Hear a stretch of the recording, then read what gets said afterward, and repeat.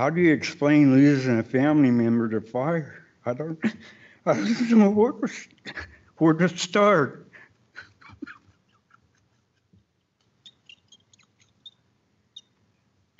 Oh.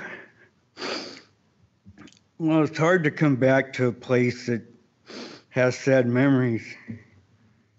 I thought I was going to live my life out here in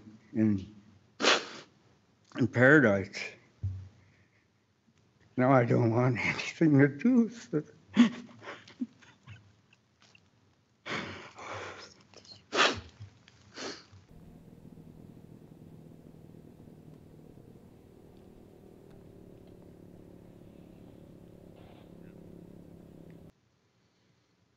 But as many of our victims and victims next of kin have noted to this court, you can't put a corporation in prison to really demonstrate the consequences of its misbehavior.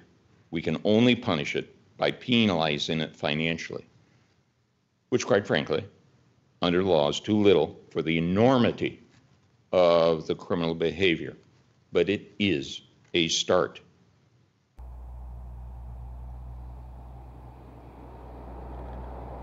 The court has considered the facts of this case, which establish a callous disregard for the safety and property of the citizens of Butte County.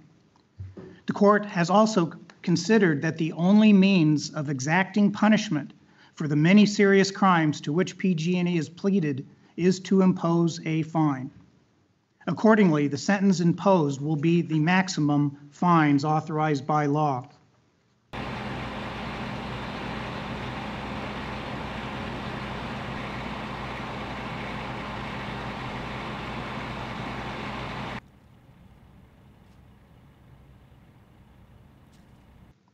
The total amount of fines, fees, assessments, and surcharges are to be $3,486,950.